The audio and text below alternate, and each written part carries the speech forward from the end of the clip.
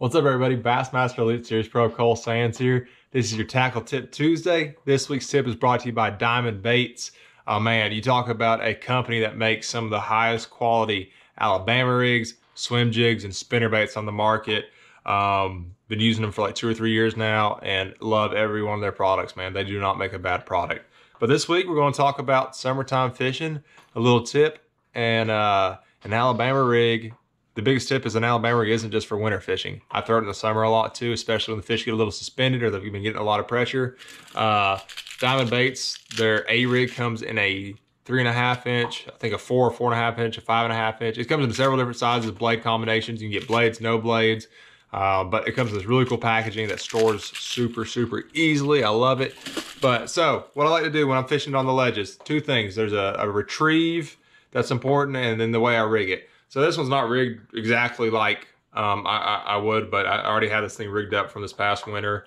And I'm just going to kind of briefly explain what I like to do. So in Tennessee, we're only allowed to throw 3 hooks, put the 3 hooks in the bottom.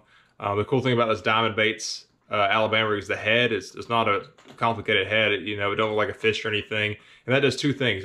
The head is really streamlined, which helps it get down there deep and stay deep. It doesn't rise like some of the other ones that have like a fish head design. And I feel like sometimes when they have that fish head design on the head of the A rig, the bass, I feel like they swipe at it thinking that it's a shad. So I actually really like just that simple design.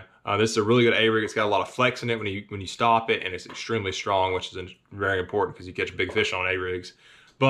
So what I like to do when I'm fishing on ledges, I use a Diamond Baits jig head. This is a really cool jig head design. It came out this last winter. It gives the swim bait a rolling action, which is important.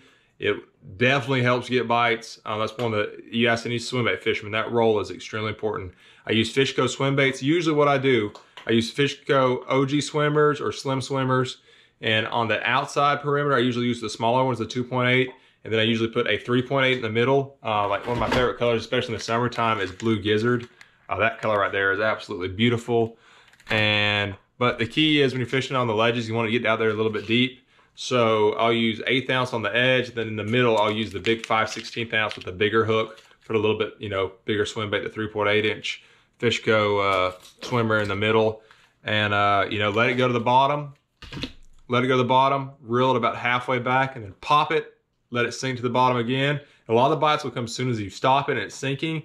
And then a lot of the other bites will come as soon as you start it back up. So just something kind of cool, something I definitely keep tied on during ledge season and throw it around a little bit. I've seen some days during ledge season, you can absolutely smoke them on an A-rig when they're kind of being funky to other baits. So that's definitely something to try out. As far as my rod and reel setup, I like a 7/6 heavy Shaman Series Witch Doctor tackle rod, 6:4:1 gear ratio reel, 20-pound Yo-Zuri T7 fluorocarbon.